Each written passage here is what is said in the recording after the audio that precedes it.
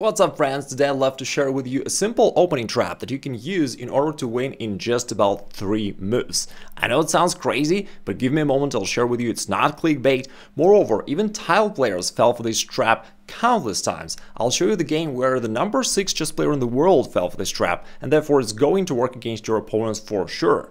You start off with the move pawn to d4, and if you normally play the other move, the king's pawn move, pawn to e4, don't worry, it's a very simple opening trap. You don't need to know any opening theory because you'll be using the same moves all the time.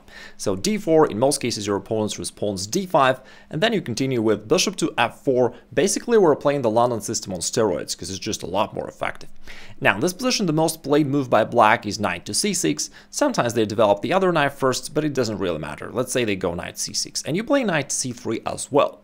And that's the difference compared to the London system, because on the London system we usually play pawn to c3, but here we would love to have our knight here, and we'll see in a moment why it is so critical for us to have it there. Because after they play knight f6, so far it looks like the most standard development ever. Both sides develop their minor pieces, but it's hard to believe that at this point black is already in trouble, because after knight to b5, these minor pieces team up against this pawn on c7, and there is no way for black to avoid material losses. On the next move, you are going to capture this pawn with your knight, which will fork the king as well as the rook. Thus, not only you force his king to move, which is already bad as the king will be exposed, but you also grab a pawn and a rook along the way, which is a complete devastation.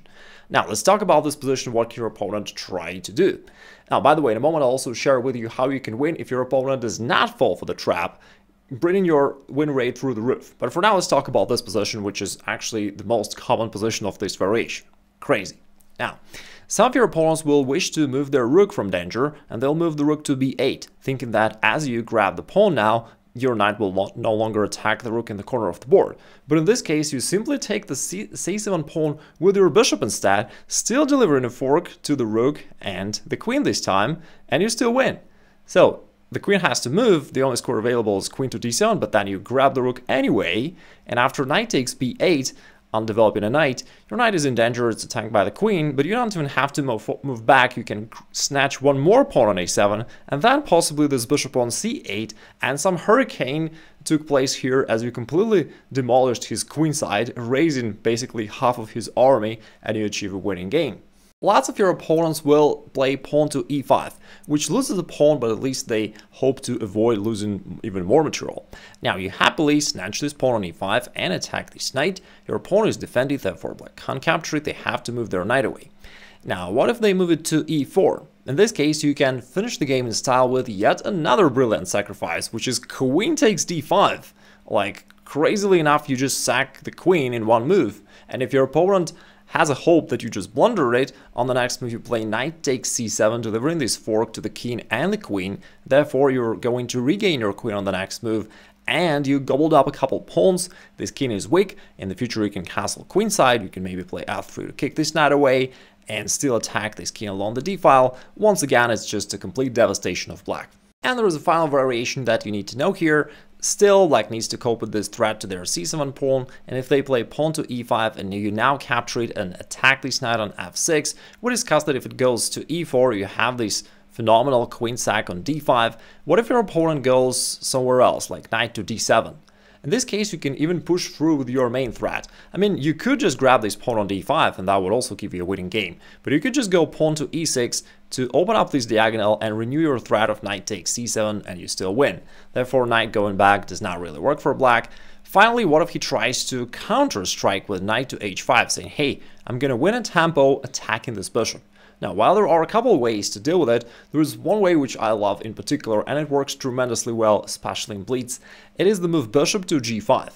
Instead of defending the bishop, you are actually baiting your opponent to take it, and in most cases they will, because if not, you have a bunch of threats. You attack the queen, you're still putting pressure to these pawns. I mean, currently they are defended, but if he moves away somehow, you can grab one of them. Therefore, in most cases, your opponent will just grab your bishop on g5. But now this pawn on c7 is no longer defended, and you still push through with your main threat of knight takes c7, still delivering this fork to the king and the rook on a8. Moreover, after the king moves, let's say to d8, which is already pretty bad for black, the king is deadly exposed here, you might took this rook here on a8, but there is another move which is even stronger. You may toss in an in-between move knight to f3. and this attacks this queen on e5 as well as defends your own pawn on e5. Therefore, you don't let your opponent to even grab this pawn on e5. Usually your opponents will bring the queen back to e7, trying to somehow consolidate their position. And here, once again, you could take this rook, that's good enough, but even stronger is to take this pawn on d5 first. So you keep shocking your opponent with every move that you play something that your opponent did not expect. Now, with knight takes d5, you hit the queen once again, plus you clear the d-file of the pawns, thus setting it up for various kinds of discover checks on the next move. For example, if the queen moves somewhere, you could play knight to b6, which will be a check to his king from your queen, but from there the knight will still get to this rook on a8. Finally, somehow black is in a bad luck with this rook, he's always losing it somehow. Therefore they'll go queen to d7, desperately trying to cover the d-file. But then you shock them once again, this time with the right hook, pawn to g4. Now this attacks the knight on f6, and it doesn't have any good squares to go to, as we cover all the squares already. So the knight has nowhere to go. If it doesn't go anywhere, you just capture it. And if the queen captures it, then finally your knight decides to change its mind, and instead of going for the rook, which was an option, to go for a bigger fish, to go for the queen. Now knight to f6 is a discover check to the king, as well as an attack of the queen, and you're going to gobble up the queen on the next move. This is a really fantastical and very beautiful devastation.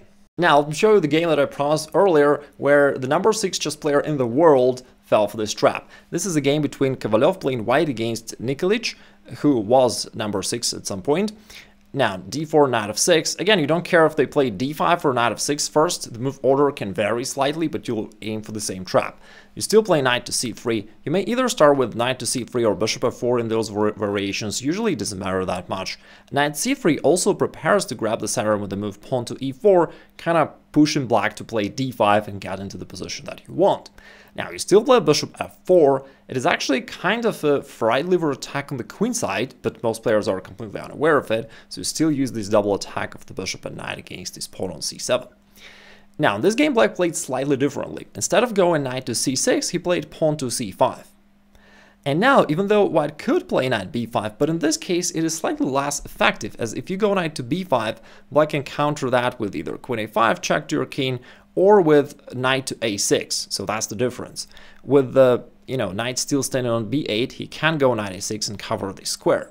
It's not the end of the world for white, but nevertheless, you don't win instantly. Therefore, if they play c5 first, I recommend that you just play e3 defending your center, so that you have nothing to worry about.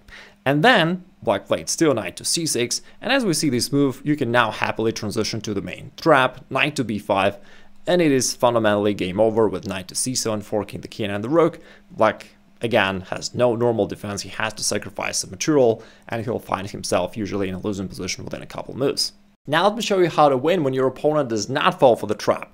So after bishop f4, the main move, the most common move of black is knight to c6 here. We play knight to c3, and now as we know, our main threat is knight to b5, going for knight takes c7. And that's what we do if they play the usual move knight to f6. The second most common move by black is bishop to f5.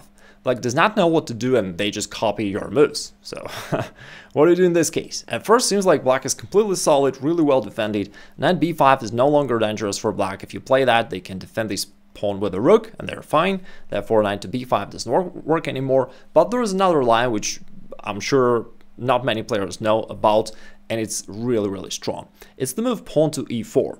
Now, very strange looking sacrifice at first. Looks like you just miscalculated something, as your opponent defends this square twice, and he can just grab your pawn, which he will. But then, here's the point. You can push your pawn forward to d5, and you launch your attack out of nowhere. Now, this pawn attacks the knight has to go somewhere. In addition to that, this pawn is just giving you some space advantage and makes it difficult for black to develop normally. Let's say the knight goes forward to b4 or to any other square, that doesn't really change anything. If it goes here, you can push it back anyway, a3, the knight has to move. This pawn on d5 is defended, his knight cannot capture it, therefore the knight will have to go. And at this point, the move that I like, it's also suggested by computer, I think, it's queen to d4. It's a very multi-purpose move that consolidates your position and prepares for a lot of different cool stuff. Like, first it attacks this pawn twice, and therefore you're ready to get your pawn back if you want to. Secondly, you're preparing for castling queenside, which also, like, really solidifies everything and keeps your position very strong. Finally, from d4, this queen attacks a lot and is ready to shift here, maybe some variations to attack. And what's bad for black is that they're kind of oppressed. Sounds like a history lesson. Like there is not much black can do. This knight isn't going anywhere, right? It's on the edge of the board. And how can black develop this bishop, for instance? If black ever plays pawn to e6, which looks like a very logical move for black to play, trying to open up for this bishop, because they need to develop anyway, you play bishop b5. And strangely enough, that is game over. So black has to either move the king to e7, and from there it's going to be completely cramped, and you know, the king is overexposed. It'll probably be very easy for you to finalize your attack successfully. If they try pawn to c6, then you don't shy away from sacrificing your queen. We take pawn takes c6, saying, hey, all right, you want my queen? Go take it. And as they do so, you then play pawn takes b7, and your pawn got a great career. From this little pawn on d2, it marched forward all the way through the board, and ultimately, as it's checked to the king, the pawn from d2 really made it big in life. Now it's a new queen, and along the way we again demolished black's position, taking away everything we could along the way, and now you're threatening, you know, all kinds of things. So it'll be game over very soon. That's all the main theory behind this highly effective opening trap, as well as what to do when your opponent does not fall for it. Also, there could be, of course, some other sidelines that your opponents may choose to play, such as something like pawn to e6. I've got another video that I recorded a little bit earlier where I covered those ways and how you can develop your attack there. So if you plan to use this opening trap, you may wish to check out this video just as well.